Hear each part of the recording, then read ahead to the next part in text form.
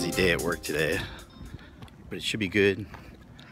And for lunch, I'm meeting up with my friend Brian Morante, who works on SpongeBob at Nickelodeon. That'll be fun.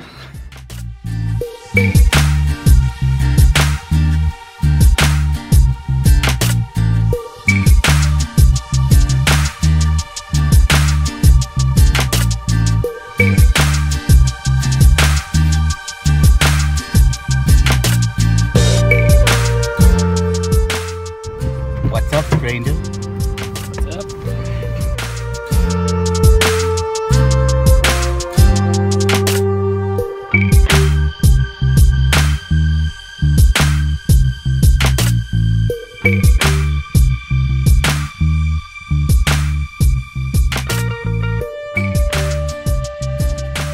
I do prop designs and character designs at Warner Brothers. Warner. Show that hasn't been announced yet. Oh, okay. Yeah. He has a really cool YouTube channel. And I do YouTube. Yeah. I'll follow you. It's a preschool show of Suicide Squad. Animated. When did you first start watching my channel? 2 years. 2 years? Yeah, something like that. It's been super helpful actually. I switched over to a darker or sketchbook. Yeah, exactly. I really like that, and I really like the way that you just draw. It's inspiring. I love it. How about you? You said you've been. Yeah, about like 2 years, and like your channel really has helped me. Oh, Yeah. well, how so?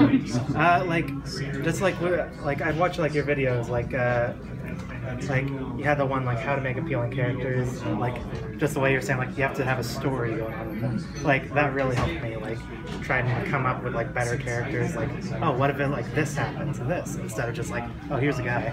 That's awesome. Yeah. The worst day because so many people stopping by. Yeah, they wild. What would you two suggest for like getting your foot in the door and like trying to figure out how to like make it? We live in Utah, away from the main center of all. Might just run into someone. Yeah, you can't. I can't just run into For their last name. whoever here. What would you suggest on getting it out there? I don't know, make good stuff. Yeah. Have skill. Step I mean, number one. it sounds overly simplified, but that's what's make undeniably good stuff, or reach for that. I mean, we didn't know anybody. He did caricatures for like, was it 10 years or 7 years? 9 years, Yeah, before he even made it out here. And he drew like tons of cartoons and comics before that too. So when he got out here, he wasn't desperate to get a job. Oh, well, he was desperate, but like, it wasn't, he had the skills to back it up.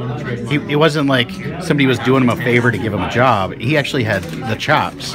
Whereas if you get out here and you sneak into a job or something and you don't have the skills to back it up, you're just gonna like regret it.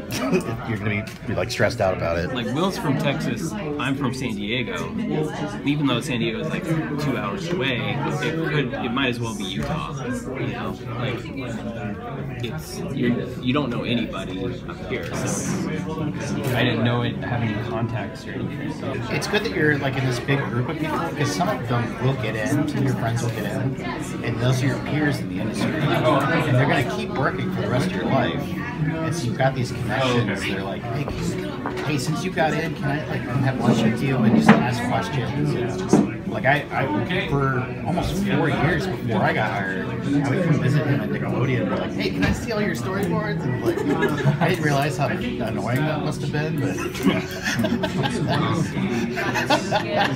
but I did that like I would come out from Texas like twice a year sometimes, and they'd be like, show me everything, and I got a feel for what it actually looked like instead of what I thought it looked like in my head. There's a lot you can do where you're at now to develop your skills. Once you get out here, you're not just starting from scratch. What is the competition in the industry like right now? Like, because I mean, I see a lot more people like this now than probably there was a couple years ago. Here's the thing, it is really, really, really, really hard to get to the level that you get hired. Once you get to that level, it's fairly fairly easy to keep getting in. So it's, don't think about it as competition with other people in the room. Think about it as getting up to your fullest potential. And then you become like Brian, where people like try and steal him all the time from other studios. Here, take all our money. You know, you want to be that good, and that way you're not competing with anybody. They're coming to you. And so, yeah, getting those first jobs, it's pretty like, there is a lot of competition because there's tons. Everybody says they want to do it, but the ones that really, really succeed, it's like it just comes out of them. It's like they're breathing. So you want to be that person. So whatever it takes to get those skills, that, like, you don't have to think about it so much. You're just like expressing yourself creatively through animation or through. How long have you worked on SpongeBob? I've been on SpongeBob for a year and a half, but I've worked at Nickelodeon for this is my 7th year, 6th year. The ending was fine. Started in 20. I usually have a cameraman for when I eat. I just like being on and eating. So what do you do to keep yourself sane while working on like frustrating projects? That's becoming a professional. You just gotta do it. Okay. Because I'm working on an animation right now. I suck at walk cycles, but I decided to do a deer animation. That was the worst mistake of my life, and I'm too far ahead to quit now. I'm trying to like push myself to keep on working at it, but oftentimes I find myself wanting to give up. Think of it like this problem you're tackling right now is like a bubble. And this is how much you're capable of doing is inside of this little bubble. The problem you want is just outside of that bubble. Once you finally like tackle that part, it's like, whoop, the bubble just got bigger. That's what you're capable of now. And then you got another problem up here. Oh, bloop. Now I can do this much. Now I can do this much. You know, and it just keeps going. So it's hard while you're doing it. But you look back on it, you got so many more skills in the long run because of it. Yeah, I think you just have to like just push through and like just keep hitting it, because if that was a job, like you can quit now. Like you could just put that aside and do something easier. But if it was a job, you couldn't do that. Like, well, I decided we shouldn't have a deer in this show, or at least like he shouldn't walk. He actually floats. You know what? I just said that there shouldn't be a Bambi. So it's like I've been in situations working on something. I'm like, this is not working, and I just have to keep hitting it until it works and just keep going back to it to the point of like, well, it was a good run. I'll be fired. But at least that, you know, so it's just like keep hitting it because I have no choice, and there's a deadline also.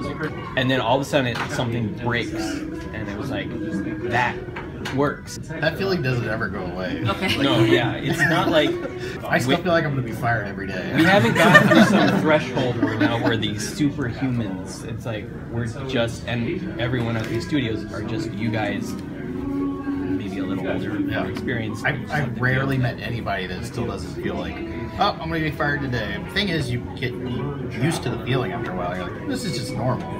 And if I do get fired, somebody else will hire me, or I'll just take a vacation for a while. Did you already see this? What was She'd that? like to see it. Oh, no. No, they can go. Which one? They can go. What are your guys' views on like college readiness? Like we're not, some of us can't afford to go to Cal Arts. You didn't go to animation. I didn't go. I went to Cal Arts on a tour. No art director is going to ask for your degree if that's what you're asking. You go to art school to have a peer group that are going to go into the industry. Because people that work in Cal Arts, they give each other jobs for the rest of their careers. And so that's really important. And they do teach you a lot. They give you a lot of skills. Go hang around Cal Arts and make some friends. But that's not the only way in. I go back to the thing we said at the beginning, which was you just have to be really, really, really good. And then people don't ask questions. They don't care how you got there. They're glad that you're working for them. I've seen a lot of people try to. It's almost as if they're waiting for permission to be better. So it's like, once I get into college, then they'll teach me how to do this or that, and I'll figure it out. It's like, or you could just take that into your own hands. Thank you so much. Thank you to our camera woman. You did a great job. What's your name? Annette. Annette, thank you. Yep. Bye! I didn't know I'd be doing a working lunch. I know. Thanks for hanging out, Brian. No problem. It's the least I could do. Eat lunch at lunchtime. We're just going some Mora's Deli for lunch because I don't know if you noticed on the wall, there's all those cartoons and drawings from local animators. We walked in and it was like, whoa, what are all these people doing here? And they asked us to sit down because they're an animation club in town touring. So yeah, we sat down and had a talk with them, and that was pretty awesome. If for anybody that's watching this that was in that crowd, thank you for being so nice, and had a lot of fun. I know Brian had a lot of fun. Good luck with your careers. I hope we offered some good advice. Man, I'm still buzzing about that lunch today. That was so much fun. I take it as a good sign that I'm on the right track with doing videos again. It seems like whenever I make a decision and start moving forward on something, the universe responds with something like that. We had no idea those kids were going to be there. So we actually spent about 45 minutes talking to them, and I'm going to try and put the whole conversation up on my channel. So I'm going to make it as a separate video outside of the vlog. And so you're welcome to check it out if you want to.